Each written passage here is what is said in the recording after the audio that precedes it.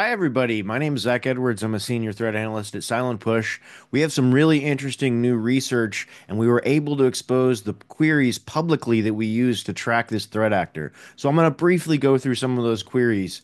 This is a threat that is exploiting a Twitter advertising loophole in order to promote their cryptocurrency scams. So there's a whole bunch of details in our public post.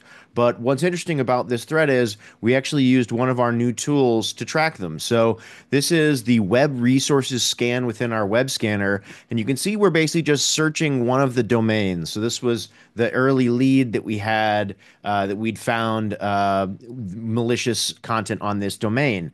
And so we were able to basically search this domain. And then from the results, there's a few files that we ended up realizing that they were reusing. And so within these results, you can see PNG files, CSS, text files, all different types of content that we saw on this page. And you can actually pivot on any of these file types. So a quick basically grab of the hash, and we search that SHA hash here, and it returns that saved resources.html that we were seeing, and it actually shows up on quite a few other domains. So this was our first sort of successful pivot with a very specific HTML file that only this threat actor is using. But within that page, there's also another pivot.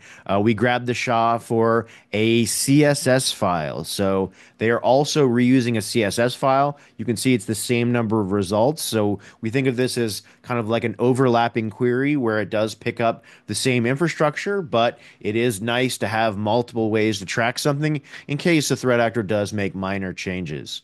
And then further, we can also review that one of the domains that we picked up from the additional pivoting, it actually had an additional CSS file that was slightly different than the previous ones we've been searching.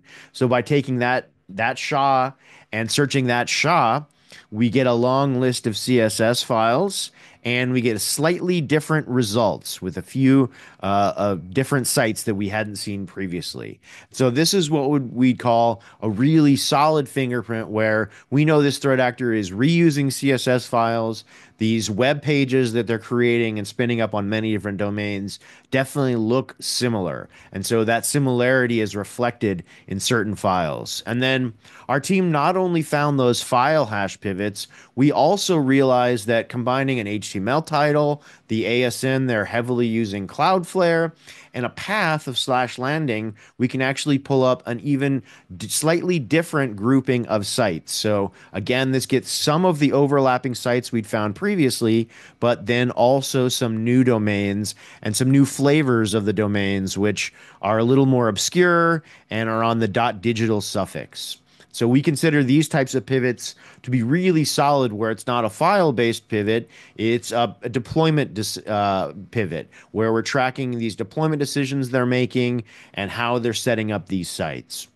And then finally, we can also appreciate that this whole sort of community that they've put together of all these malicious sites, they're also reusing favicons. And so we're able to take the favicons that they've used on these sites, and we actually pivot into even more infrastructure. It gives us some ties to Russia, and while only 400 results here, you do see even more variety. Appleworld.mx, so Mexico potential targeting, and a variety of different HTML titles that we hadn't picked up from the first queries. And so this is clearly a threat actor that has some variety in their campaigns, some variety in their infrastructure, but for some reason are really reusing specific CSS, HTML files, favicons, and even deployment decisions. So hopefully us exposing some of this publicly, sharing our pivots, will help other folks track this threat and help us put a stop to it. Thanks so much, everybody.